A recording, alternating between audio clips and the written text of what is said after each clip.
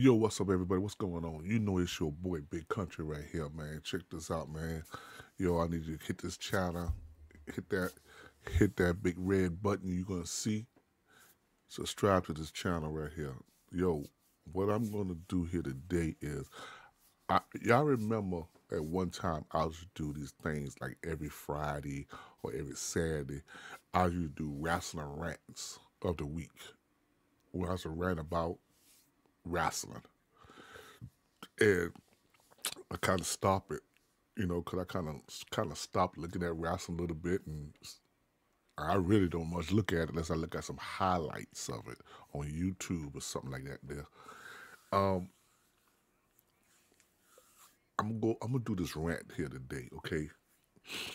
And I want to start with this one company,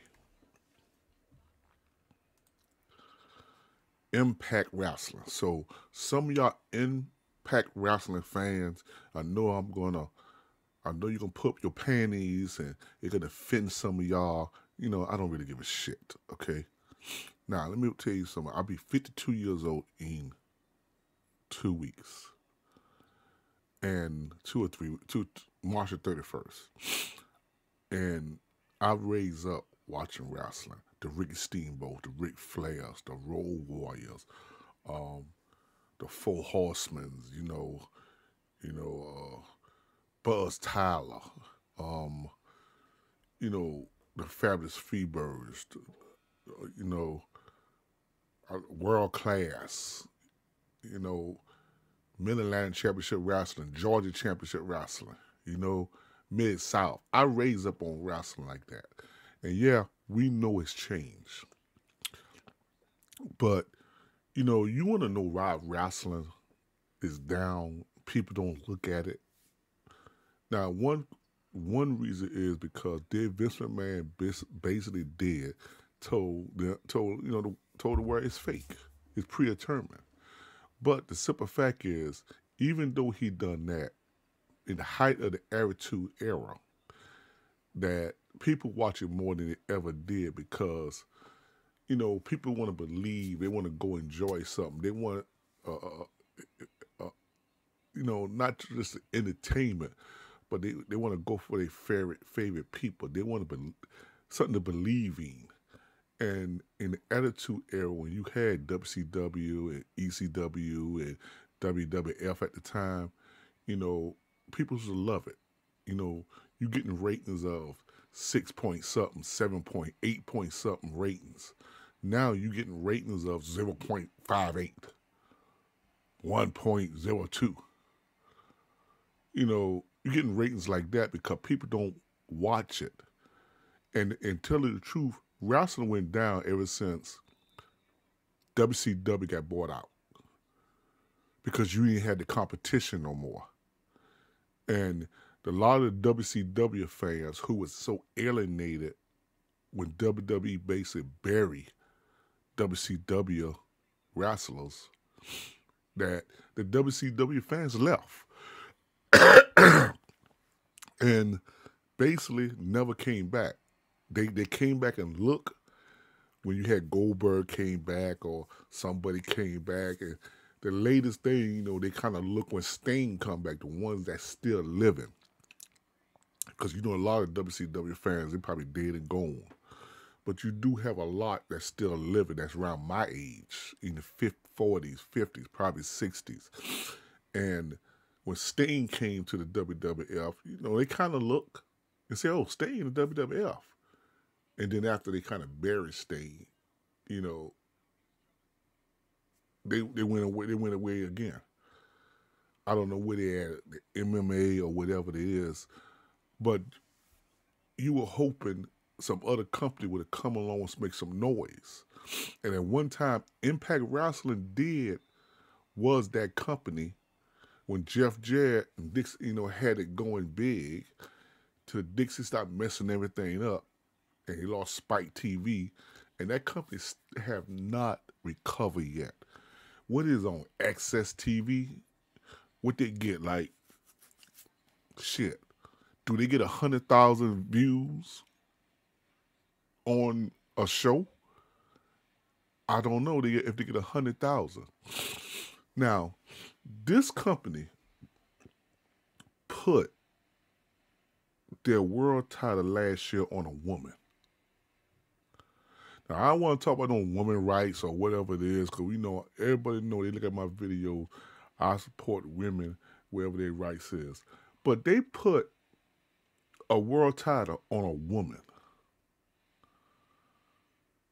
and you got 15 minutes of fame after that. Matter of fact, Tesha Basham. You know, excuse me. You put the world title on a woman. This woman had defeated Brian Cage, who is built like the Incredible Hulk. How is that believable? How you gonna see?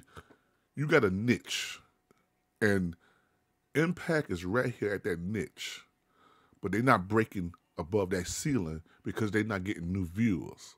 So how do you get new viewers or get people interested in your product, and you put the title on a woman? Now, let's go right here again.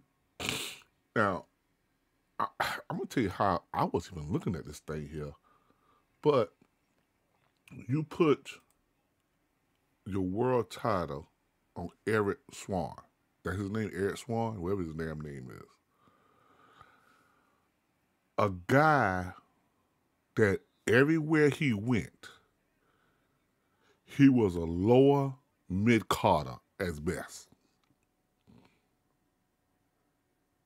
Everywhere he went, what company he went with, he was a lower mid-carder at best.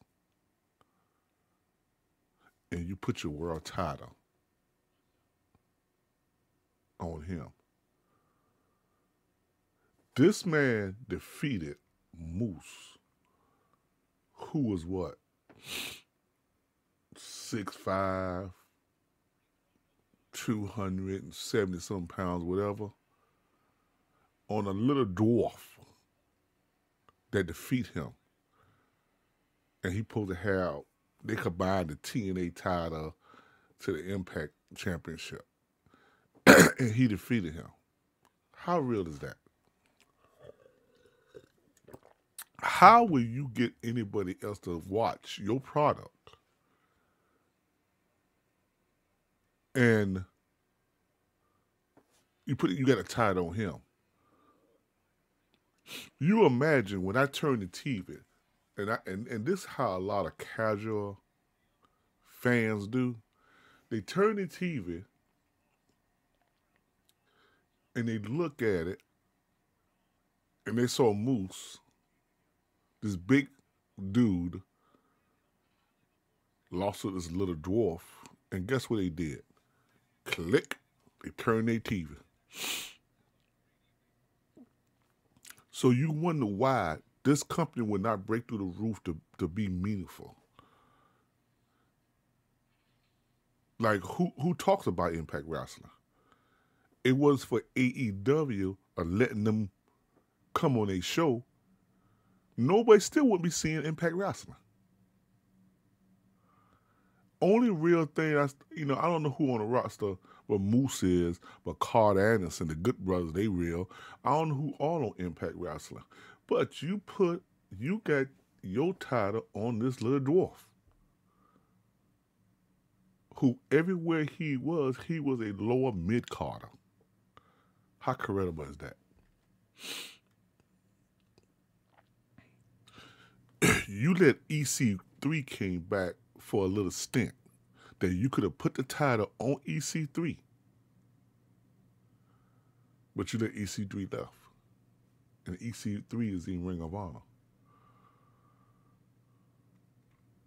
But you put it on this dwarf. And you see here, now, how you going to get out of this? How you going to get out of this? Tyler versus Tyler. Rich Swann, that's his name. Rich Swann versus Kenny Omega. They're not going to have Kenny Omega lose.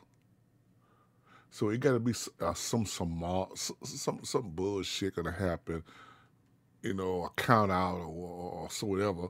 Because what you going to do, what Impact going to do?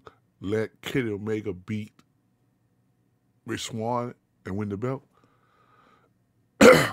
So that gonna put eyes on Impact. And I don't think so.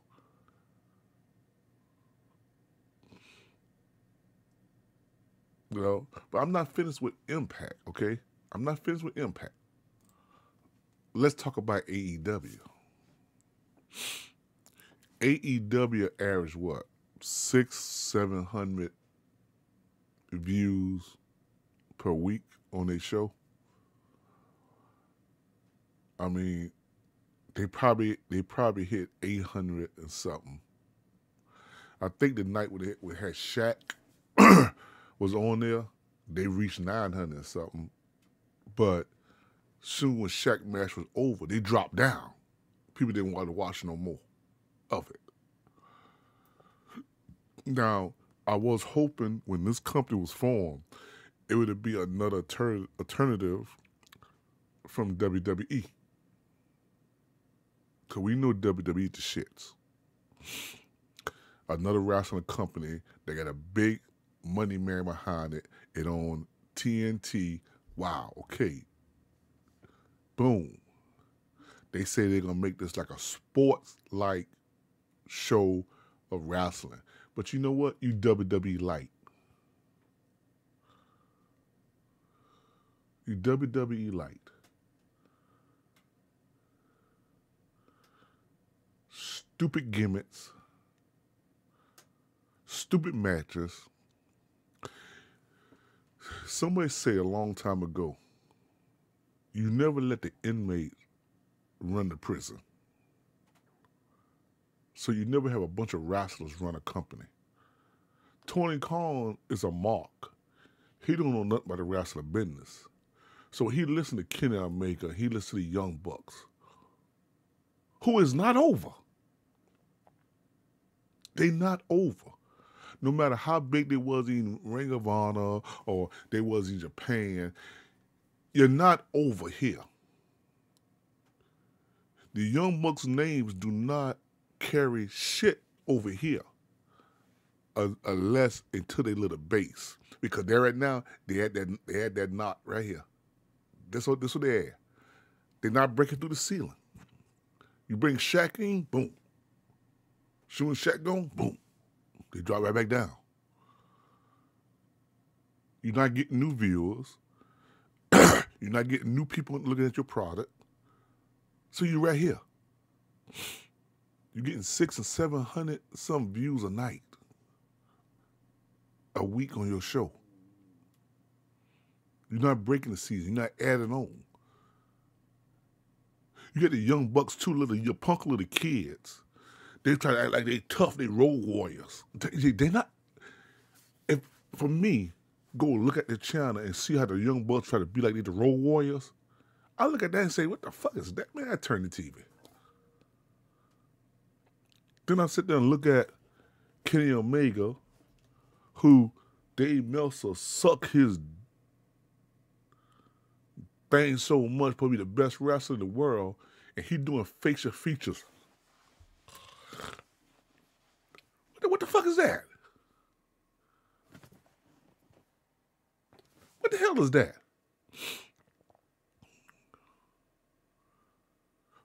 Kenny Omega ain't nowhere near better than AJ Styles.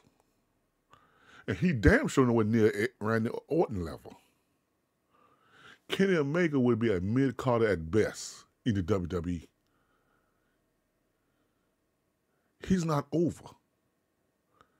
Only thing he's over is from the AEW indie Bush League fans who's a follower them in the indies.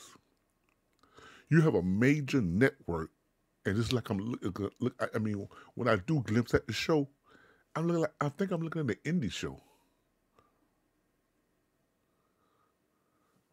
You know,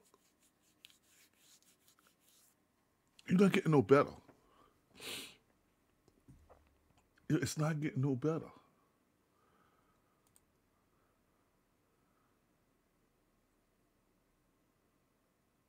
Young Bucks is not over. They are not getting over.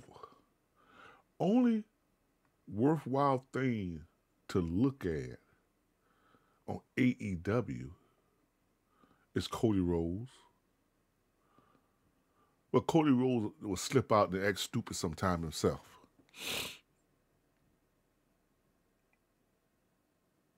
So you wonder why you're not getting bigger.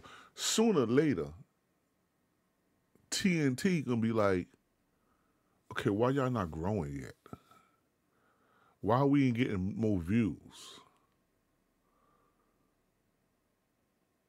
And then TNT gonna sit there and probably start to do something to make them change. Oh, they got to get it better. But they get mad when Jim Cornette or some of the older wrestlers talk bad about them. You know what? It seemed to me that that these young these wrestlers they would shut up and listen and learn. Cause you ain't drawing no damn money. And you ain't putting people butts in front of a chair, in front of a TV, in a chair in front of a TV watching you. So maybe you shut up and listen to people like Jim Cornette and Mick Foley and Undertaker when they give y'all some criticism and learn from it.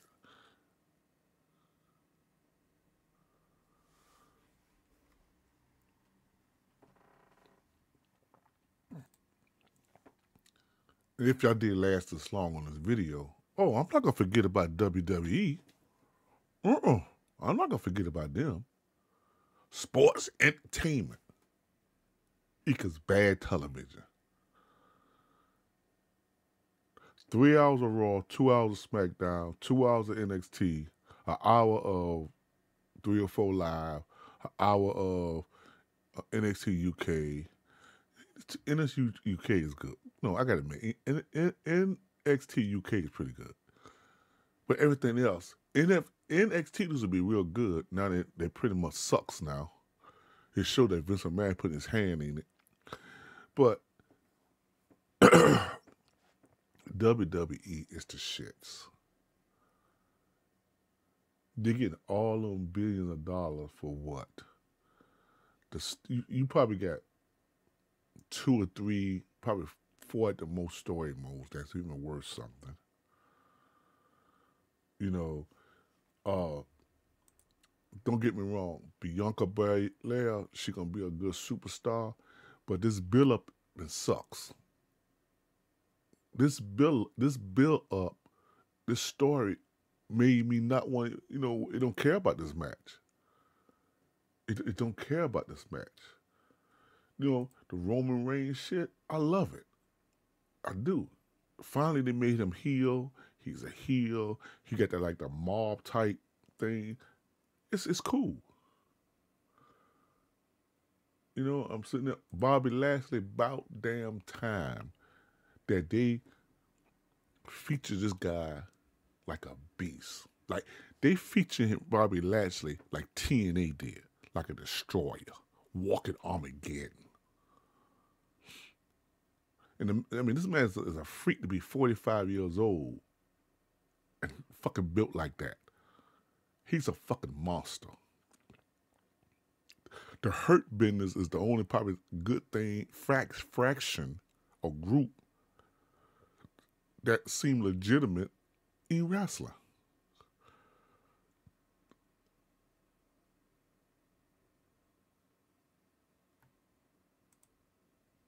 And don't get me wrong, man. Nia Jax, bro, they didn't send her back to NXT. She is horrible. She is horrible in the ring, bro. And the way they did Baszler, it's like, come on, y'all just fuck her up. Send her back to NXT and let her be a monster when she was in NXT. It's like, but you got to go out there and get old dudes like Edge, like Goldberg, to get a buzz. Goldberg do not make people want to watch a 54-year-old man. He's not Goldberg. Look at that. What? No muscle, no defining muscle in him no more. He's not something that people want to fear. But you take Keith Lee, let me see, what is this? Keith Lee, You do nothing with Keith Lee. You bring him up, you do nothing with, which I know is going to happen. I know it's going to happen. Because, see, Keith Lee started gaining that weight back. He wasn't working out like he used to. He gained the weight back. And first thing when I saw it, I said, Vince McMahon is not going to like that. They not going to like it. He done gained that weight back. And we know Vince McMahon anything is a body guy. But when Keith Lee was done in NXT, he was solid. When I see him start gaining that weight, I said, he's not going to make it to the main roster. And I think I did a video on it. And you got this joke of a dude here. He got charisma, but what the hell? This is what the hell. I mean, I'm trying to flip through stuff to. You won't do nothing with Cesaro, who probably the best wrestler in the company next to Daniel Bryan and AJ Styles. You know, this place is the shits too. So you wonder why people ain't watching when something don't look real. You know, so that's all I want to say about. I don't care. Now, I'm gonna tell you one thing. I do like Apollo Crews with this story going to. I'm very interested with this story because I always say Apollo Crews need to stop coming smiling so much. Come like he was in the Indies when he was Hoo Ha Nation. You know, so they kind of make him like that. So that's a good thing. You know, but like I say, man, this I want to make a rant on it. Y'all want me to do some more rants of the week to let me know. I look at some highlights, even though it kills me, give me a headache to look at this sorry wrestling of the day or sports entertainment of the day. You want to call it, whatever you want to call it.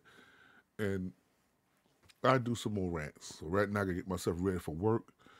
Have a good night. Peace.